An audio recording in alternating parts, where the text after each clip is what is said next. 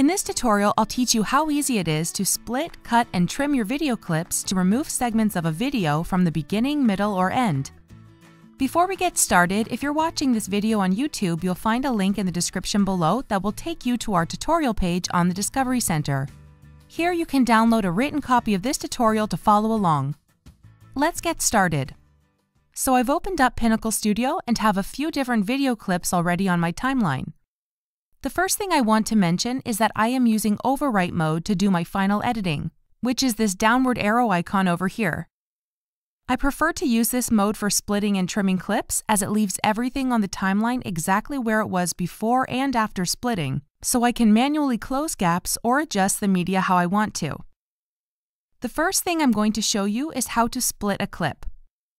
You might want to split a clip if you want to delete a large segment, or even if you want to put some other type of media or transition in between two segments.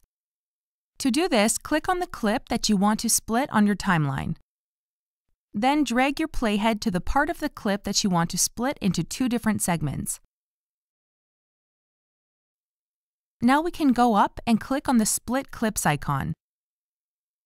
And now you'll see that our clip has been split into two separate parts. From here, I can adjust the position of these clips on the timeline independently or put another clip in between them. Now let's say I want to cut out a few seconds in between this clip.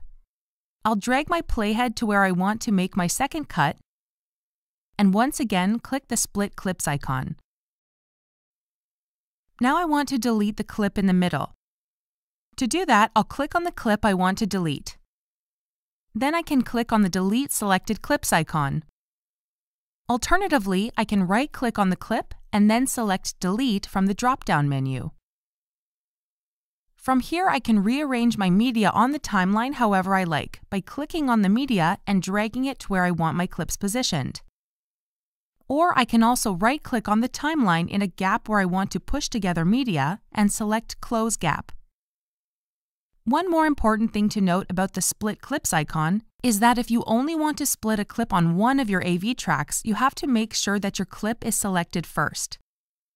If you don't have the clip selected and you press the Split Clips icon, it will split all the media where your playhead is on each track, and this could include titles and audio tracks.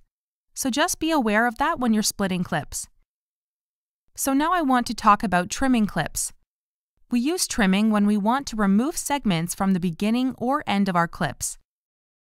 This is really easy to do. Depending on whether you want to trim the beginning or end of the clip, you'll highlight your cursor over the edge of the clip that you want to trim until you see a line and an arrow icon pop up. Now you'll left-click and drag in the direction that you want to trim your clip. You can do this to trim from both the beginning part of your clip and also the ending in the same way.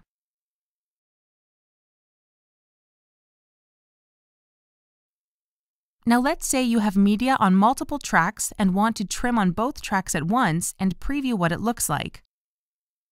To do this, first we'll drag the playhead over the clips that we want to trim. Then click on the Trim Mode icon.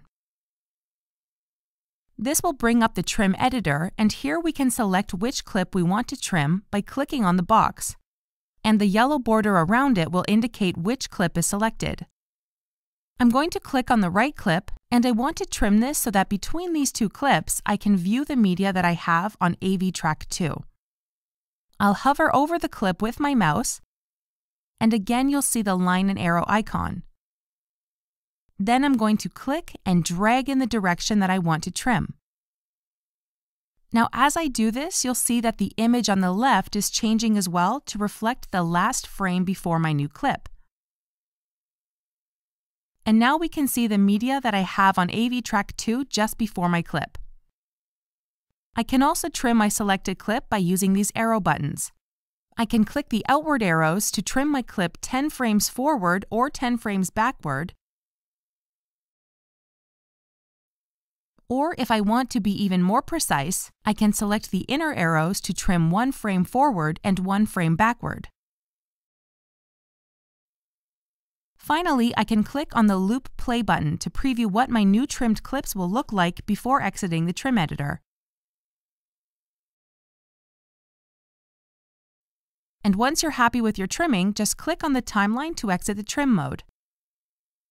And now you're ready to start editing and perfecting your videos.